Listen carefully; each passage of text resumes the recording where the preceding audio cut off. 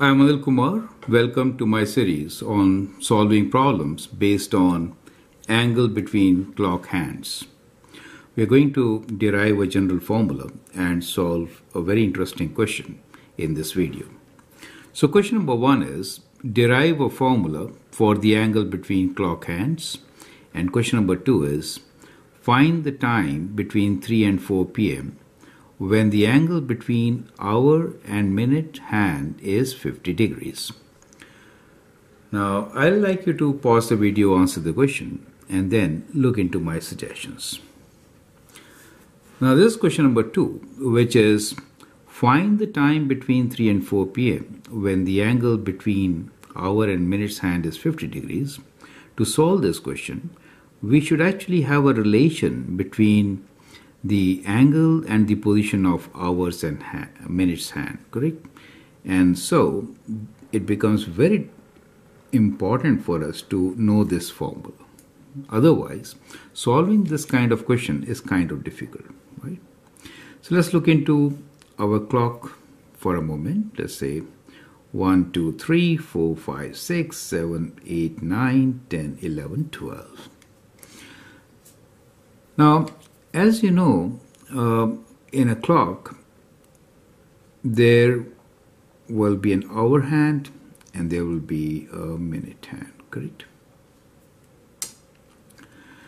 Now, let's consider both the hands one by one and see how much angle do they cover in a minute, right? That's the point. So we are basically interested in finding angle per minute. That is the concept. First, let's begin with the hour hand, right? So let's see, do our calculations for the hour hand. So as far as the hour hand is concerned, there are 12 hours and it goes through 360 degrees. In 1 hour, it will go to 360 divided by 12. That makes it 30 degrees. It makes sense? So that much is 30 degrees, correct? And in 1 minute, it will go to 30 degrees divided by 60, right? So half a degree. So as far as the hour hand is concerned, it moves half degree every minute. Now let's do the same calculation for the minute hand, right? So when we look into the minutes, in all there are 60 minutes and 360 degrees. 1 minute will be 360 degrees divided by 60. So 1 minute gives us 6 degrees, right? So definitely, since we have a difference here in the movement, our hand gives in 1 minute half degree, and as far as the minute's hand is concerned, gives you 6 degrees. Okay. Now let's also look into the time, right? So normally we say time in hours. Let's say some hours and some minutes. Now when I say hours, every hour, the hour hand will give you 30 times hour. Does it make sense? 30 times hour. So if it is like, let's say if I go for 3 hours, in 3 hours, the hour hand moves 3 times 30, which is 90 degrees. Does it make sense? So now, as far as the movement is concerned, if I have time which is in hours and minutes, then in that case, let's say we have 3 hours. In that case, the minute hand will go 3 circles.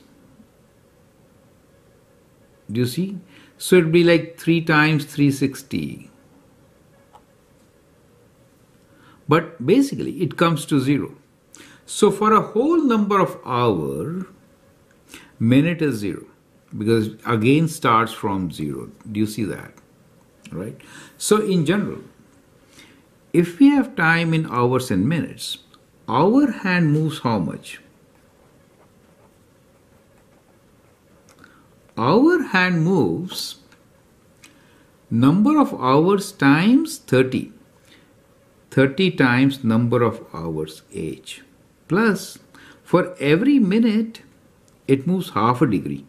So it is half of m. So that is the movement of the hour hand. Correct? For minute hands,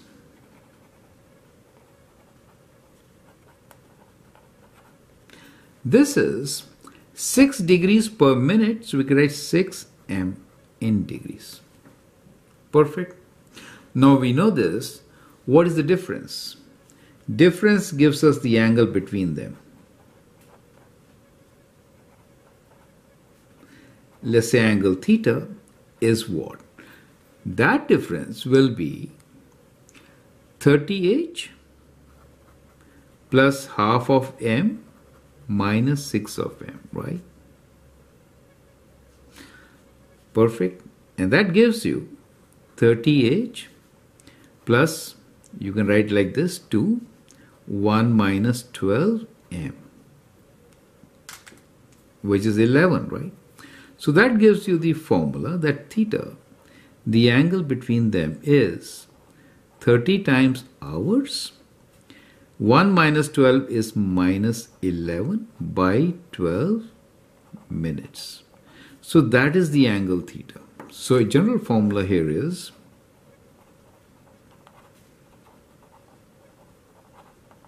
theta is that much. Now, theta should always be positive, and therefore we always take an absolute value. So theta is always taken as positive because the minutes we did hours minus minutes position, but the minutes position could be on either side of the hours hand, right? So it has to be positive, right? Now that part will be very clear when we do the second question, right? So I hope you got an idea of how to derive the general formula. So the angle moved by the hours hand is 30 times the hours plus half for every minute. Angle moved by the minutes hand is, as far as the hours are concerned, it makes 0 since it goes full circles, and for every minute it goes 6 degrees per minute. So their difference gives us the angle between the two, right? So angle between the two is given by this formula. Clear? Now from here, let's go to question number 2.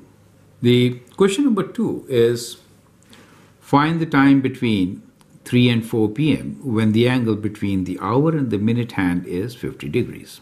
So we just derived a formula saying theta, the angle between them, is absolute value of 30 per hour, right, minus 11 by 2 per minute. So that is it. Now we are looking for time between 3 and 4. That is to say, let's sketch the scenario, right?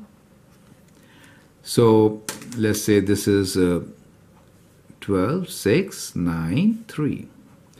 So when we say between 3 to 4, that means let's say this is 4 and this is 5. That means the hour arm is somewhere between 3 and 4, right? So it could be, let's say here, correct? So in that case, the minutes arm could be somewhere there, right? Giving you 50 degrees angle.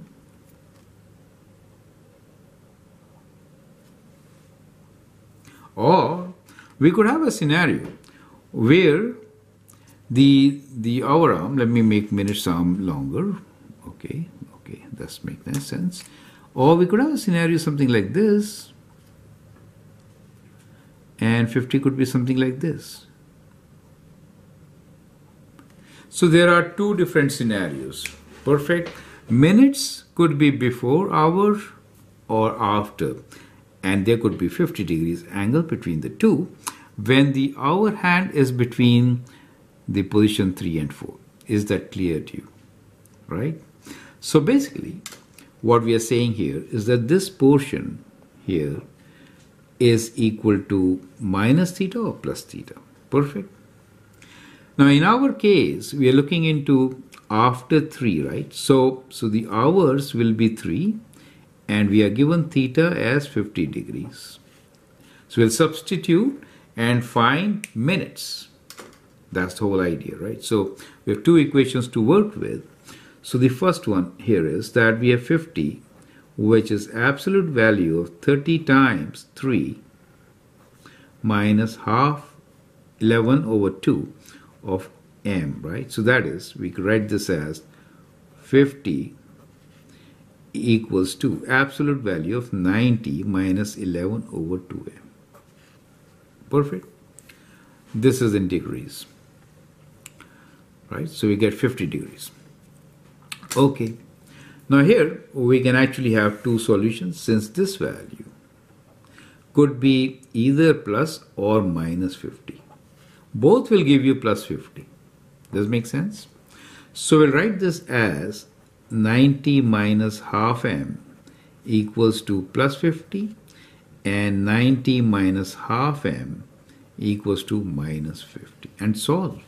So in one case we get 90 minus 50 equals to 11 over 2, 11 over 2m, and that is 40 times 2 over 11 is in minutes, correct? So that is, let's multiply 80 over 11 in minutes. So dividing, we get what? 7 times and then 3 over 11, correct? So those many minutes.